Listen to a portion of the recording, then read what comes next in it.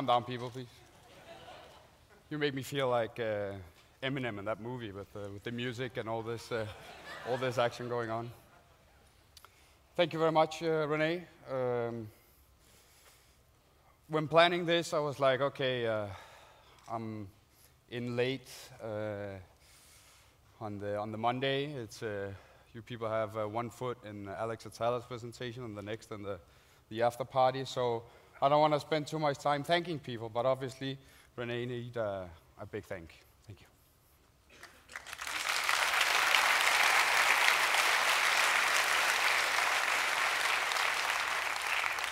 I have a set of balls, that's true. One is Italian, one is Norwegian, that's true too.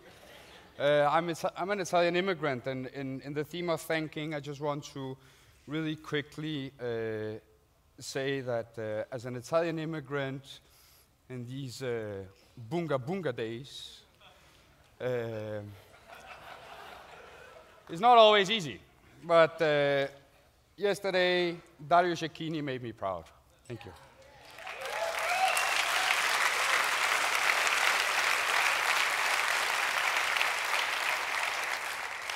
So what's going on? I put a picture up there. I just want to show the state of mind in which I ventured into opening a restaurant. It's yeah.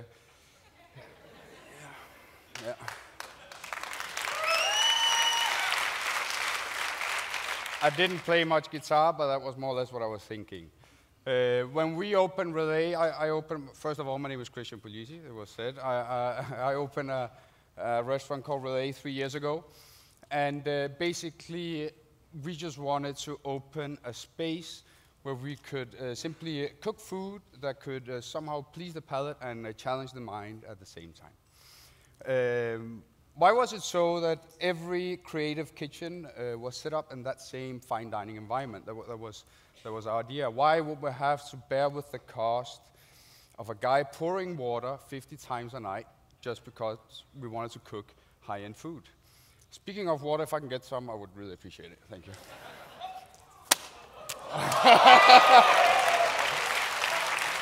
That was the Italian ball, sorry.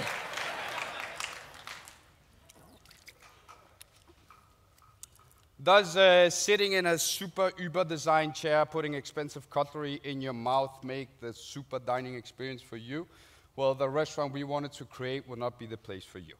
We wanted to strip down the great meal to its essence, leaving only what would matter to us in focus: food, wine, and having a good time. We wanted to create a small revolution for ourselves. We wanted to make a restaurant of our own, a place where everything would be exactly as we wanted it, like our home. A place where luxury would not be forced upon us, where the thickness of the tablecloth would matter. Where we, as so many of our colleagues in the last few years, could grow a beard if we wanted. We would put Johnny Cash on the playlist. He would be strumming his guitar while we would serve our interpretation of what really great food is.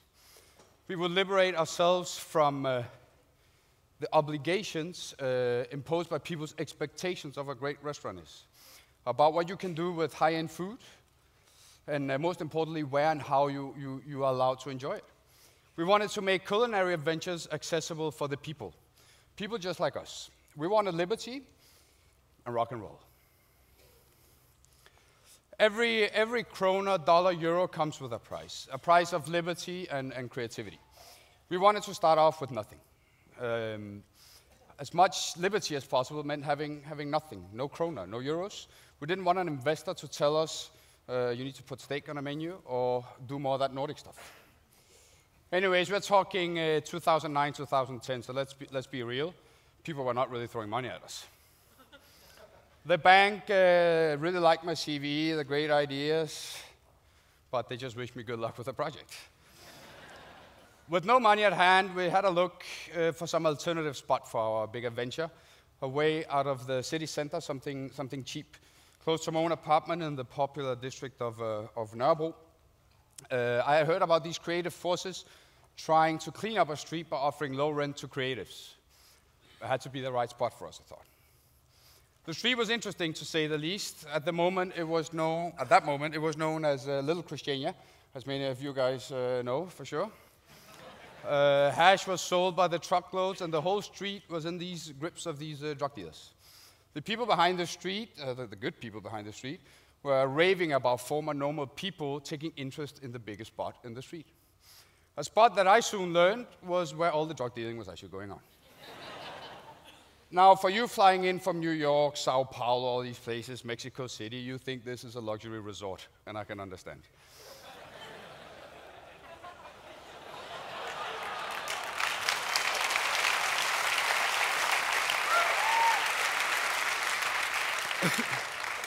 The point is, there was a small and close criminal community here having the best of this neighborhood, and they did not want a restaurant there.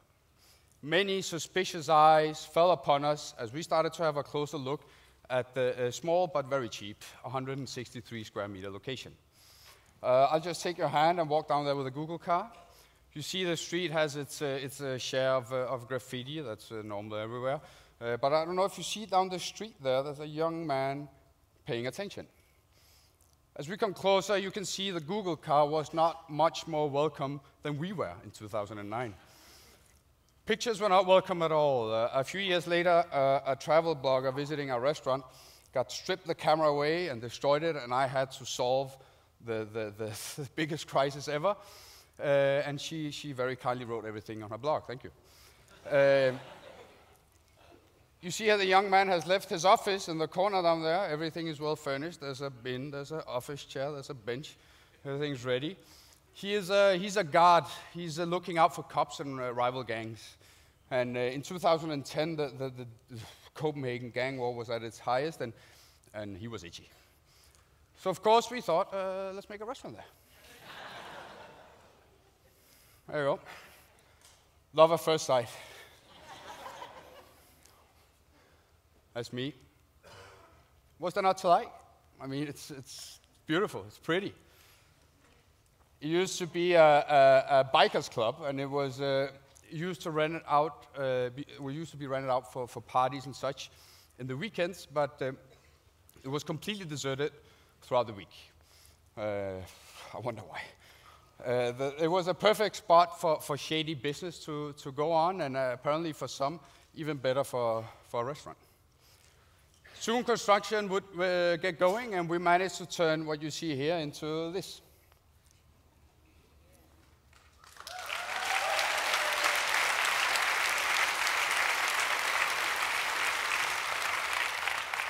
That's Kim, my partner. He's not taking a dump in the corner. He's just looking at, the glasses. This is a young man dreaming of a kitchen, and that's a young man in his kitchen.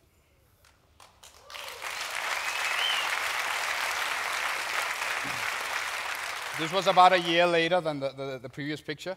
We managed to squeeze about 40 seats into these rooms after 9 months of construction, or so, 1 year.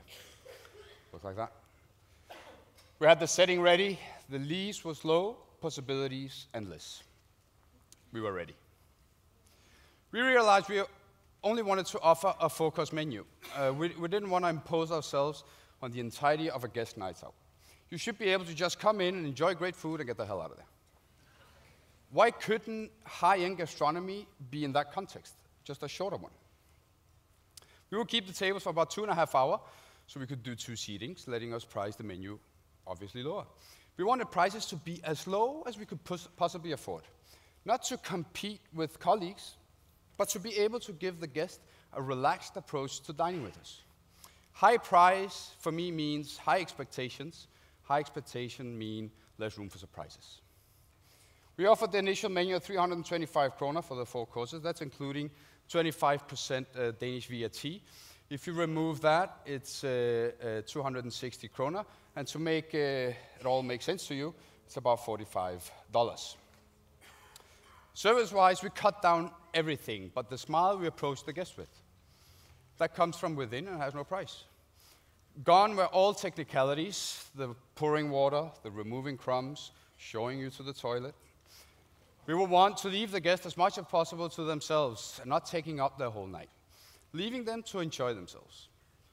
To save time, which was crucial, we put all our cutlery, menus, and napkins in a drawer underneath the table for the guests to take care of it themselves. This was very costly for us, even though the quality was shit. But it did so that we could do a service of up to 85 guests with just about 2 or 3 waiters. It changed everything for us. In addition to this, we had all the food to be served by the chefs, letting the waiters focus on keeping the guests happy and supply them with wine in copious amounts. You have to remember that the average wage in Copenhagen is very high. Workforce being expensive and tricky to get of high quality, really tricky. We wanted to reduce the work we had to perform to the absolute minimum. Do it yourself just makes sense. The kitchen was left to be very open, for me one of the most important factors when looking for a spot. I wanted the guests to be greeted by the chefs, and the chefs to be able to control who was coming and going. From the positioning of the kitchen, we were able to see who's coming in and make eye contact, what for me is the key to great hospitality. The chefs pick up the phone if it rings, the kitchen salutes whoever leaves the restaurant. In the end, transparency is something that gets people to understand what it is you do. We had no money and we were not intending to try and hide it. The tables were made of veneer, the chairs second-hand, as you can see. The toilets were decorated as much as the staff ones, which means not at all. We supplied the guests with the cheapest possible paper to wipe their hands and almost made an extra effort to make a point with how bad the restaurants would look like. All the focus would be on the food and the wine. The speakers roaring Johnny Cash, The Who, Velvet Underground were of such bad quality that we had loads of complaints about the music. But we didn't care. It was our own thing, our house, our own music, and we decided how loud we would play it. I would say that the artwork says 1,000 words.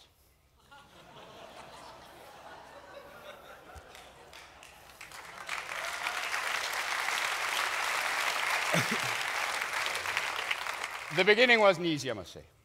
Tough to get people to understand what we really wanted. The restaurant was full. But that's not success.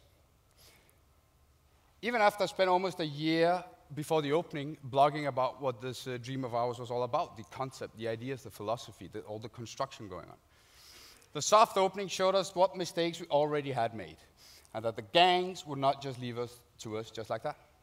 For the first month, we had a big worn-out couch sitting just in front of that window there at the entrance for the boys to hang out in.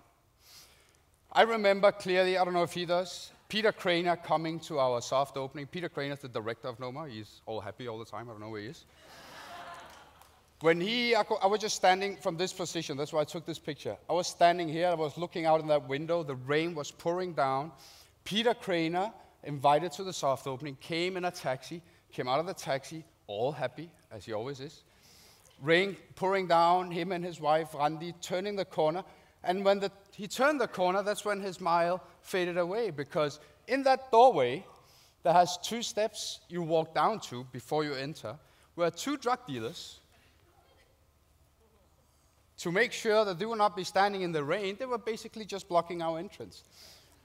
And they had a good appetite, so they were eating Thai food out of the takeaway containers as Peter Craner lost his moment of happiness turning the corner. They would just switch over so him and his wife could just slide through. That was one of the many nights I would go back into the back kitchen and punch the shit out of something.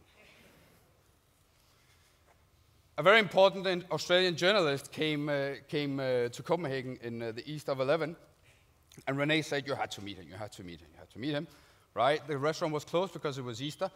I invited him for a coffee down at the Coffee Collective, further down the street on Jespergade. He just went on about wanting to see the restaurant. He wanted to see the restaurant. I was like, fuck. The place has been closed for a few days. I have no clue what we're walking into. But in the end, obviously, it made sense that I had to show the guy what restaurant we're talking about. As I walked him down, it was living up to my worst expectations. Outside, you had hoodlums smoking joints, bitches hanging out, fighting dogs, even the watering bowl for the fighting dogs. So as I walked by, and they obviously, because they know me from walking by them every day, they would say, how are you doing? I would just pretend that this was everyday life in Copenhagen. We went on for about 1.5 years of our open restaurant in this situation, rereading all the reviews we had, obviously in the first month of the opening. Not one did not mention or pick up the story about us opening up a restaurant with obvious drug dealing going on in front of us, right? Cash was counted in that doorway you saw before. When these guys made a sale, they would walk down the 2 stairs towards the restaurant. They would count money to make sure that they counted right, I guess, and then go out. That would happen maybe 35 times a day. While the guests sitting down wondering, what's the tipping policy here, right?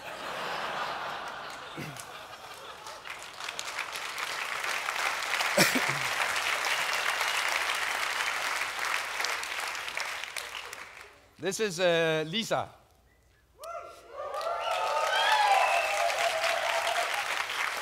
She clearly remembers her first day staging with us. That night, a kid got shot down the street. So as she was prepping in the back, doing some stupid things, the body of this guy came running to the back entrance with blood on his face, blood on his hands, asking for towels, asking for help. She told me recently that she considered not coming back. It was just too fucking scary. Thank God the kid survived, and Lisa came back. She's now one of the sous chefs. By the way, I want to take a second helping out the police here. One of Relæ's, I guess by now a former neighbor, was in the newspaper the other day, and they really want to have a talk with him. He stabbed a guy about 27 times for about a month ago. So if you are on your way down Jespergade, see him, just give him a call, will you?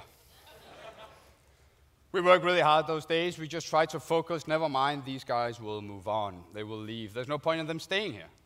We just cooked food I was proud of from the first day. We opened up Manfred's across the street, expanding our facilities, making it possible for us to cook up bigger volumes, letting us get higher quality produce, making more positive traffic on Jespergade. But this street was on its move, though, that you could feel. The same way we would feel hostility, we would also feel support and people ready to ally themselves with us. They knew that what we were doing could give a push to the street and make a change. The coffee collective down the street helped us set up a coffee program and filtration systems, brewing a cup of coffee second to none in Copenhagen from our opening day in August 10. We would since use the purifying system that they installed for us to clean the water we use in all our stock sources and preparations, bringing us the next step. Julie and Inge had shortly opened their respective pottery shops in the street, and they would barter us with plates and tableware. Stefan from Terroristen would set us up with some of his Italian wines, completing our wine list only featuring natural wines. Our food would conquer this street, and then the whole city, I was certain it would. I knew that if it ever got too dangerous, our financial setup, with liberty in mind, would let everybody just leave the knives on the fucking cutting board and get the hell out of there. Our menu price was low, our ambitions were high, and liberty were ours. We would want to cook food simply but interestingly, leaving people with something to remember. With our past at Noma, we just knew that everybody would be ready to call us a Noma Light, that we would just spin off some of the new Nordic stuff and make it cheaper. So we restricted ourselves to not do some of those things that's so typical for the new Nordic wave of the moment. Not Noma, the wave that came after. I often use the example of us acting as teenagers, not wanting to look like their parents. That would mean no foraging. I don't even know who this guy is. I just pulled him down from Google. I hope he's not sitting here. I don't want to be disrespectful in any way, but our restaurant was as urban as it can get. There would be nothing authentic about me foraging. I'm a cook, and I feel close to nature when I cook, not when I forage. No swooshing.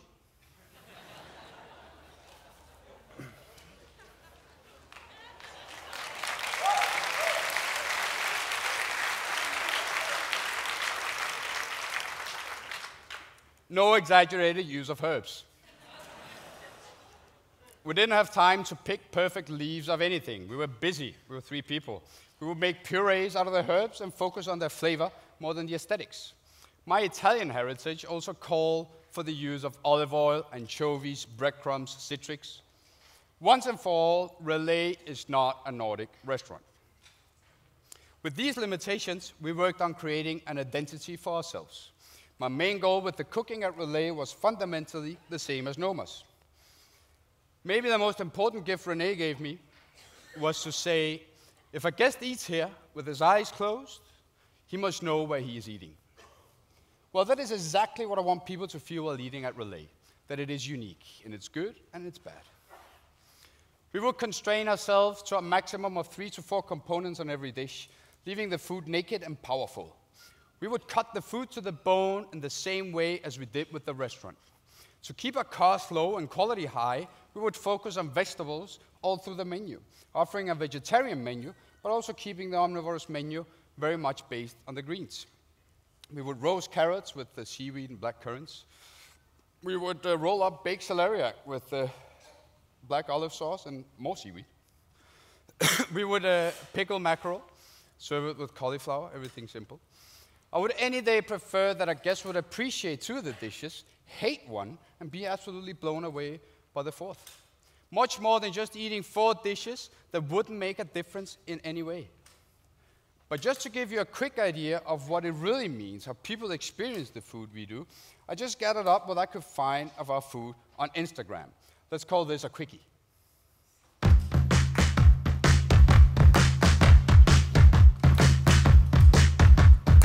All right. Yeah.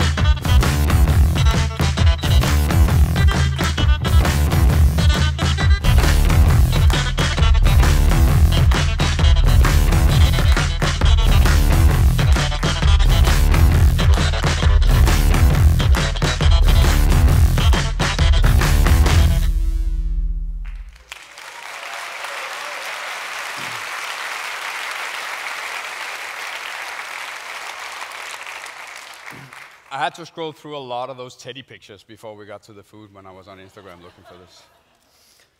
Time passed by and we've worked hard day after day. We experienced great successes. I've been blessed with the best team I could ever dream for. This is my opportunity to thank them for believing in me, even when my family thinks I was going nuts. Thank you.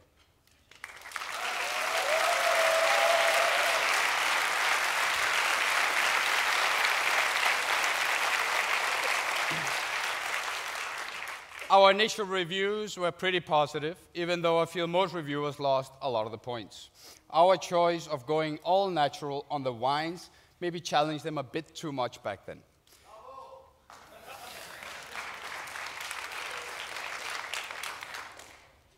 In 2012, to the great surprise to everyone, including ourselves, we received a Michelin star and sort of jumped onto that list, you know. We've been extremely successful, proving to ourselves that putting high-end food in a more simple, easygoing, and dynamic context is what people want and what we absolutely love doing.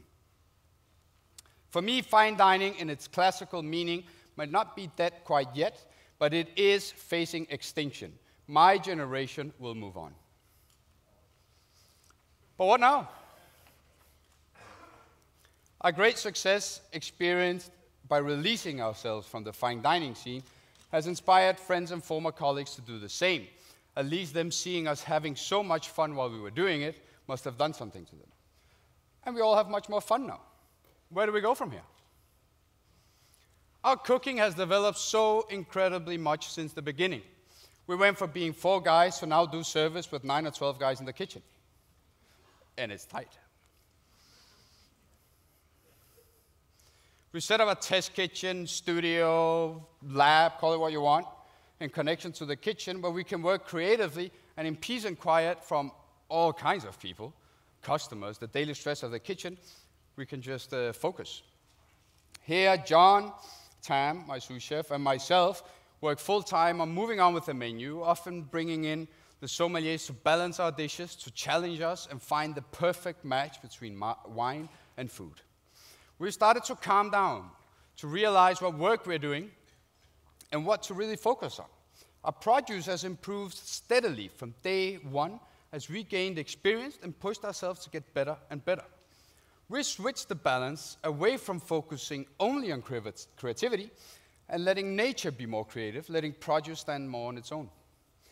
A friend told me recently after dining with us, "You've changed." I disagree. We've just gotten better and better. Our focus on a 3-4 component dish has reduced to, say, 2.5. Our criteria on produce have improved to the point that we some time ago picked up the ambition of being the first organic certified Michelin-starred restaurant in the world.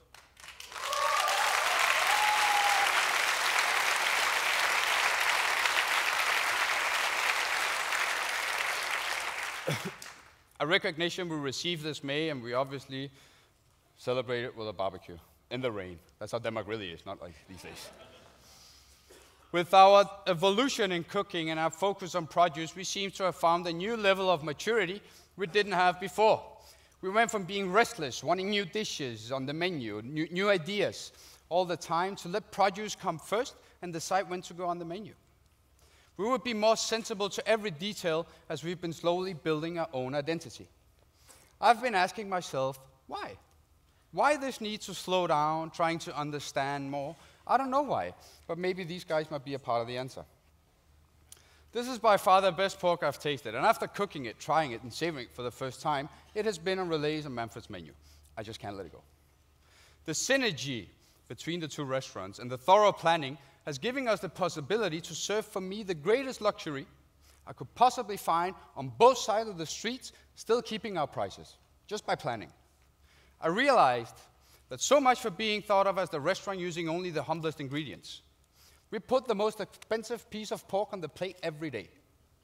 Working with produce at this level, I started to understand that we are taking so many steps since we first started roasting carrots. It had become time to challenge our own initial ideas. We might have been right to begin with. I think we were. But does that make it the only truth? Most importantly, do people get it?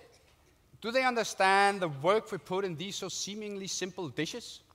Does the music really have to be that scratchy? Could we buy some speakers maybe with it? Keep the music loud, but essentially higher in quality. What if we bought some paper for the restroom that didn't risk leaving burn marks? At some point, it felt that we were almost working against ourselves deliberately, and that the worn-out toilets and wobbly tables became furniture that started taking up focus again. That's what we not wanted. The gap between the quality of the food and the restaurant had grown so much that it started taking focus away from the food and the wine. Oh.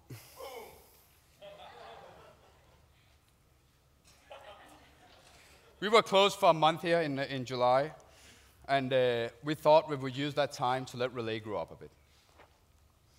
Veneer was changed into solid oak and proper background for the quality we would serve on the plate. Product to product, you do not get higher quality in any other restaurant in the city.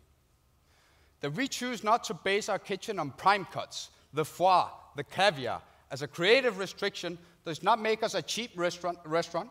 It makes us a different one. In the end, it comes down to a question of communication. When we initially opened, I believed that true gastronomy could speak its language anywhere. And I do still firmly believe that, and many of you here are living proof of that. But I've also come to learn that far most of our guests really need a helping hand. Most won't taste the difference whether we drive the car up north to pick up cod from the boat daily, assuring us freshness and quality, or we just get it through the wholesaler several days after. I have understood that we need to communicate these things, not only by telling far too long stories at the table, but also by just keeping that same thin red line all over the guest's experience. Solid oak and an interior trying to send the same message as our cooking philosophy really helps us with that. It is no longer in contrast with our cooking, but in harmony. We experience actually far more of our guests really getting it now. We know that after just 2 months. Really understanding the flavors, the quality, the hard work put behind it. The complexity we put into simplicity. Nobody complains about the music anymore. Almost. I hope that soon we can start dreaming about moving up from our TripAdvisor 736 ranking in Copenhagen.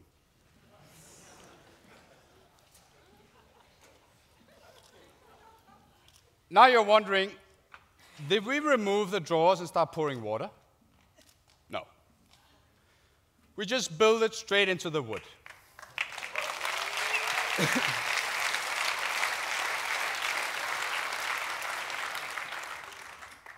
They picked up another level because we now know exactly what it is we want from them. The restrooms had a paint job, the paper got softer. Teddy, he's still there. He just got another background. For me, the most satisfying part about this evolution of ours and improvement is that it was financed by our own hard work and our guts to believe that veneer was good enough to begin with, if the food was good enough and the ideas were clear enough. The creativity can actually work wonders. We realize by now that we might as well take it as far as we can. Do the best possible restaurant within our ideas and philosophy instead of focusing so much on an anti-this and anti-that restaurant. No need to fight the picture of fine dining as a cold and pretentious space. It will slowly become obsolete on its own. Alain Ducasse was talking about heirloom varieties and children today. Our values has changed. What about the street? We do see a few dodgy characters from time to time, a few tattooed faces. But the street belongs to us now. The fact that I've seen so many of these faces in this crowd on Jægersborgade really proves the point. On a regular Saturday, we bring through about 300 guests through Relæ and Manfred's, many of them on fixie bikes.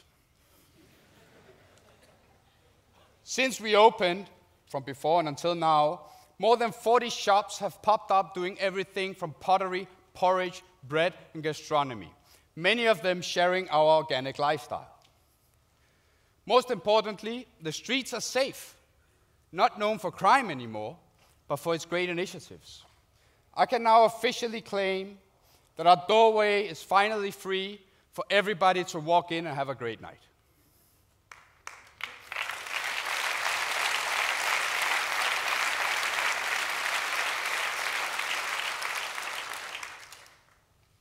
It takes a lot of willpower to challenge the conventions around you. I believe it takes much more courage, guts, call it what you want, to kill your darlings, to challenge your own ideas. But at one point, that is the next step for all of us.